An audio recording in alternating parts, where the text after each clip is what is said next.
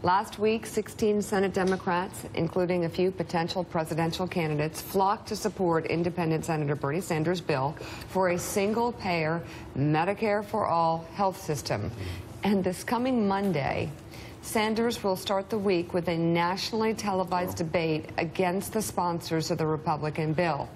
A Democratic source told NBC News, quote, "This is exactly the debate Graham and Cassidy want to have. Sanders is looking out for himself rather than being a team player." And former Obama spokesman Tommy Vietor tweeted, "I'm not sure single-payer versus Graham Cassidy is the debate we want right now." No, but it seems Tommy to be V is right. Exactly the debate the Republicans want. Yep. In fact, Senator Graham framed their bill as the only alternative to Sanders' single-payer idea when he introduced it last week.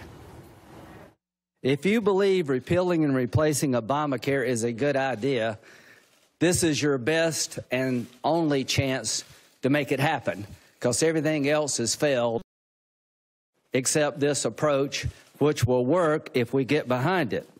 If you want a single-payer health care system, this is your worst nightmare. Bernie, this ends your dream of a single-payer health care system for America. I cannot believe how stupid this is politically.